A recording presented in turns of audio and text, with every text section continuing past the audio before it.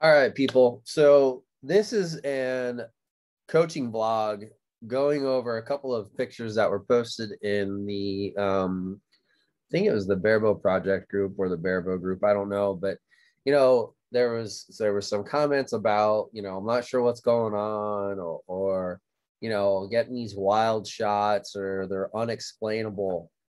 And sometimes I don't think that's the case necessarily. I think, good shots are good shots. And, you know, you if you're hitting middle on good shots, you have to learn to recognize the difference of when you're like, oh, well, that seems like a good shot, but it doesn't hit middle. There has to be something else going on. You could still have a good shot, say you have a good release mechanics or whatnot, but you have to be able to recognize, like, and I'm going to give you an example on this target here because I commented on it, and just to have kind of generate a little bit of a discussion about these shots. So let's look at these two arrows right here that are up high. There's a couple of things that can actually make this happen and you don't even know. Everything from too much finger pressure up against the nock to healing the bow. If you say your point on wasn't quite at the middle, and right before this shot broke, you decided to try to move it up toward the middle, but instead of, because you shouldn't be moving your bow arm, you end up going like this, pushing that heel up, and you get that high hit. I've also had these shots happen where if while I was shooting NTS, if I really got into the coiling action versus not coiling, I would actually have high hits. It was really crazy, but super consistent, that if I went a little too wide on my stance, and then so I had a wide, very open stance and did extra coiling, it would actually affect the way that I would finish the shot, and I would end up going high quite often.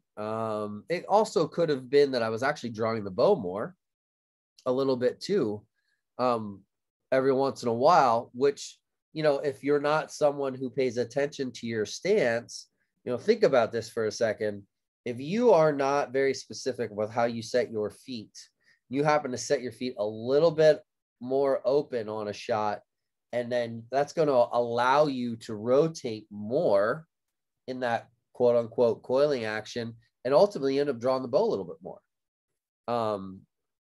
So it's just some ideas, ways for you to start analyzing your shots and realize that, in this situation, I think these are all probably really good shots right here.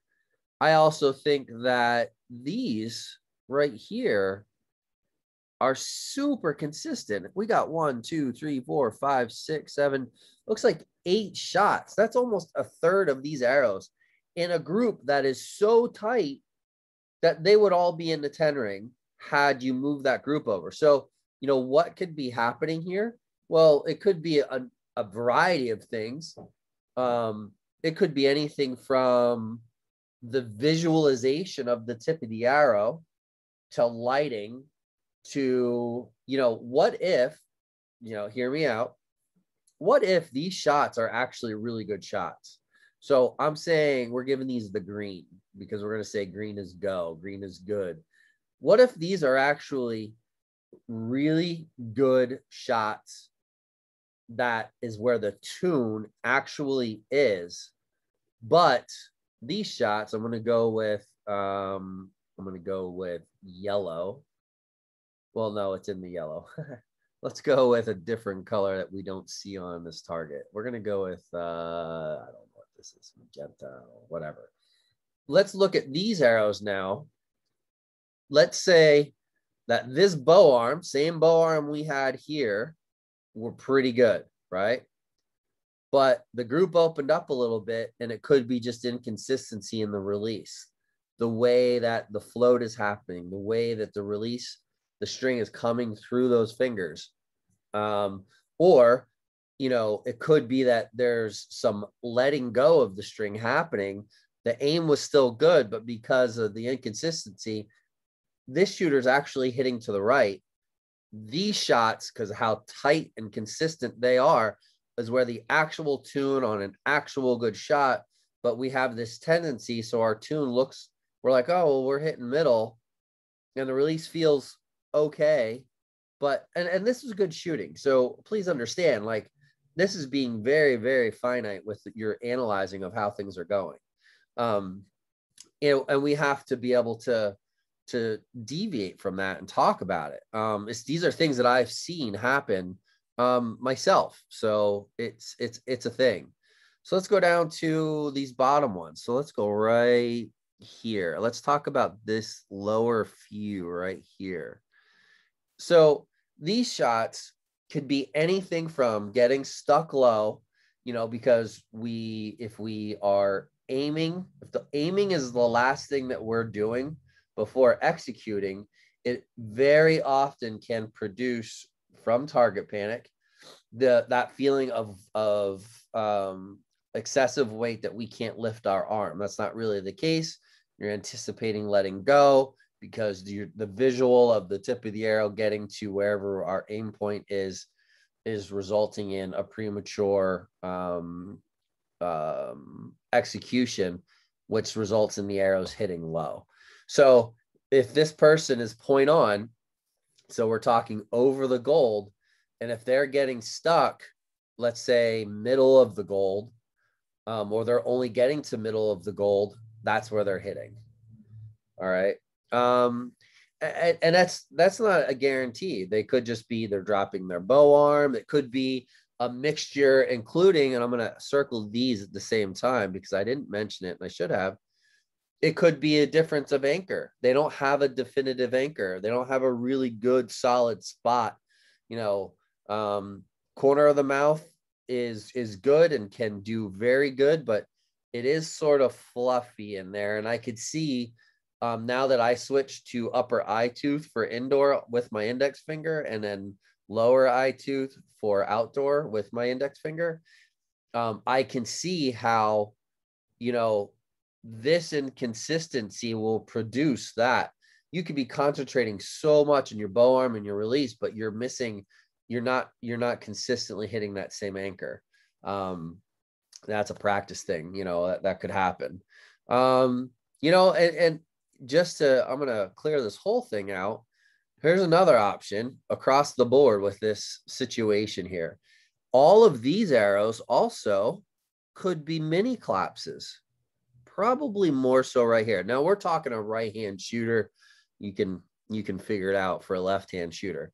These could be mini collapses. And when I say mini collapses, that means that you're not fully executing the shot. We see shooters on a really major collapse go here. Okay, this is an exaggeration, but here. So this shooter, these could be mini collapses where we're really like holding on here, but this bow arm is we're not going toward the target with the tension and direction on both sides of the shot. We're going, instead of toward the target, we're actually going this way. And that string, if it's coming off the face, it only has to come off just a smidge. We're not going toward the target and away from the target with our release hand. So we're not going here finishing, we're going here. And typically this hand's coming out. I mean, again, it's millimeters, but those millimeters from 18 meters will change from essentially will change from middle of the target to this distance right here. So these are just some ways, and I wanted to do a vlog like this for people to, I want you to start thinking about, well, what is the difference in that shot and why did it land here?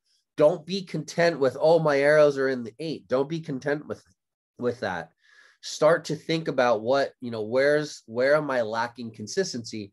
And before you know it, you'll start to feel you'll start to feel a very specific difference in, let's say these are good shots, these one in the middle, between that arrow, and you'll know exactly what you did here, or you'll know exactly what you did down here, so on and so forth. So, this is a short one. It's not anything crazy, but I just think it's important that we sometimes need to, it's okay to be over analytical, but you need to go and shoot your shot, like we talked about, and we talked about in the last podcast with Dick Tone. You need to go to blind bail. You need to go to blank bail, short range. You need to know what the perfect shot feels like. And if you don't know, go do that first. Shoot, 10, 15 rounds at like 5 yards on a 3 spot, or 10 yards, or blind bail, eyes closed. So you know exactly what you want that shot to feel like. And then when you go to 18 meters, shoot until you get it wrong. And then when you get it wrong, go back and shoot blind bail again to get it right. And then go back to 18 meters and shoot it again. And as you do that enough, you'll start to recognize these things like I talked about today, the fingers getting caught in that bottom. For me, my string gets caught on my bottom finger every once in a while. It happens less now that I've cranked up the weight, but there's definitely a diminishing return on how high you go to get the string to come through your fingers and weight versus the target panic and being able to hold and hold in the middle with ease and stuff like that. There's a diminishing return there. Heavier isn't always better. As a matter of fact, I don't think it is better at all. Go only as heavy as your tune is necessary for you have to get to 50 meters or whatever your game of choice is. I recognize when my bow arm is moving, for me, I settle right at the top here. And I'm actually going to right here. This is where I settle the tip of my arrow now, because I settle it. I stage it right here. I don't look at anything else. I just stage it. Boom, stop. Check my string blur, and then I come back. And if that arrow isn't there, if that arrow, say, I'm gonna make a like a circle here. Say that thing floats off, which is my natural float is left. Say that thing floats left a little bit, or let's even go a little bit further over. Right there. Say I float left. I want to pause, stay in that conscious mind, and try to bring that back and keep it. More times than not, when my holding position is really good, it stays there. I don't have to mess with it. It's just there. And then I can let that subconscious switch happen. At least that's the way I describe it. And let that string pull through my fingers and just finish the shot. But, it's different for everyone. Nobody's saying you have to shoot this way. But what I am saying is that these are some things that could help you in the long run, analyze your shot, know what your perfect shot is, start identifying, this is what I did, how do I fix it? And I think you're going to see a more consistent and, it's definitely a more fun game, even if you're not shooting great, knowing what you're doing wrong and then working on trying to fix it. Even in a tournament, sometimes you just have to chalk it up to a learning experience and work on making progress right as it's happening. It really puts you in a better mindset as well in competition, because you have the confidence to be able to say, this is what I did. This is what I got to do to fix it. So, all right. I hope this helps you. Have a good one. Thanks for watching this coaching vlog of the Bear Bill Project.